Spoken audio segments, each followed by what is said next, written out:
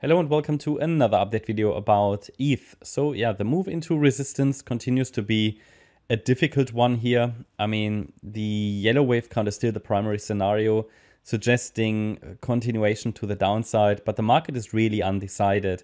Now the price is hovering again just above key support around 1607, 1610.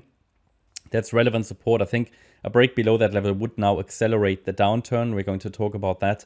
But we have to remain flexible here. I mean, I cannot rule out that it's going to go higher. There are certainly wave counts that would support a rally higher. For example, let me show you a short-term bullish wave count. In the short-term bullish wave count, we could still eventually go lower, yeah? But I have highlighted here the white wave count as a pathway for the price to push higher above 1700. Again, this is only the scenario that I'm going to observe with more confidence as soon as the price breaks above $1,700. Yeah. At the moment, the short-term bullish count would be, okay, we came down here in an A wave. The move up here was not a B wave, but instead the B wave will be reset to here. And then this is an A wave, a B wave, and the C wave in a larger B wave. So a flat structure where the A wave was a 3-wave move, the B wave was a 3-wave move, and the C wave is 5 waves in the white wave count. And we could just reset the B wave higher because it was quite short, and then we break down. This is a pathway that I would follow above $1,700. However, of course, there is a bullish complete breakout count available as well. But first of all, we need to follow through and do these 5 waves up. Then we can talk about that, yeah. Then we are watching, okay, does it maybe hold the 3-wave pullback? And then we can say, all right, we're formulating a support area for maybe a long trade, speculative long trade. And if it holds, then a 3rd wave rally can unfold. So it's literally, first of all, we need to see, okay, do we form 5 waves up? It could then still be bearish. It could just be a reset of the B wave because of this messy structure here. So yeah, I'm watching for that. But either way, we don't even need to do all those mental gymnastics as long as the price is below the $1,700 level. Because the short-term bearish wave count is at the moment the one that's in play. It's the yellow wave count. It suggests that the price, moved down in an A wave, B wave, and now we are in the C wave down. And in the C wave, we completed a wave 1. We rallied into resistance in a wave 2, got rejected already. We had that textbook bearish setup I indicated to you a couple of days ago. That is working out at the moment. And we could already be in this 3rd wave breakdown, then a 4th wave, then a 5th wave, okay? So essentially, there are 2 key levels to watch now, or 3. So if I assume this wave 2 topped here on Monday, then we could already be in this 3rd wave to the downside, circle wave 3. We talked about that yesterday. And in circle wave 3, we might have completed a small wave 1. And we might now be working on this wave 2. And the price might be working on this ABC structure in the wave 2.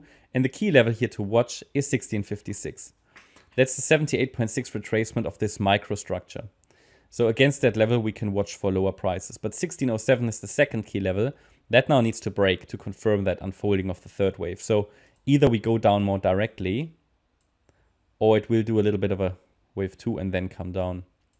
In this scenario here, looking at the microstructure, as long as 1656 or 1657 isn't broken to the upside. Now, what happens if that level breaks? Well, then our 3rd key level comes into play. That's still the $1,700 level. Only above that level, the white wave count, which is the more bullish one, will have to be considered more strongly. Yeah. So at the moment, I think the bears need to focus on breaking 1607. That's key. Okay, a small rally is possible. Then I would watch this area all the way up to 1657. Yeah. So this is key. 1639 to 1657 is the key resistance area for the wave 2. This is just too small to be reliable here, but you know, we might be working on a small B wave triangle here maybe. This is obviously the 30-minute chart. Just looking at microstructures here, this could be a, B wave might unfold as a triangle, but it's too early to confirm that. So it would be something like that. So just contracting triangle, and a break to the upside would probably get this C wave to unfold. All right, so that's what I'm watching at the moment on the ETH chart. And yeah, overall the situation hasn't changed. Yesterday we didn't see too much price action. What you see here, it might form some kind of a head and shoulders pattern actually, but the 1610, 1607 level, yeah, plus minus a few dollars, that's key. I mean, can you see how the price never broke below? Well, never. It broke below it, and it did that here, but then recovered very quickly. So that's an absolute key level. I mean, throughout August, the price couldn't get below, okay? So that's a key support that needs to break next. Therefore, I highlighted that a break below this level would likely accelerate the downturn. And what we also should pay attention to is, yeah, this potential head and shoulders pattern that's unfolding here. So a left shoulder, a head, and the right shoulder in resistance here. The C wave could unfold or could get this head and shoulders pattern to unfold. Now, again, do we use head and shoulders? Not so often, because Elliott Wave gives us already great context. So we don't really need those patterns. In addition, I always say, why should I follow a pattern like that if I can do the same with Elliott Wave? Because Elliott Wave gives us a better context. But yeah, I bring it up when I see it, right? It might add a little bit more visual stuff, you know, so people might need that. But yeah, we'll see. It obviously depends on the 1657 level if that is holding. Yeah, we don't want in the yellow wave count the price to break above that level. And yeah, this is what I'm observing. So this small rally and again another setback to 1607, maybe in the coming days, maybe over the weekend, could help with that.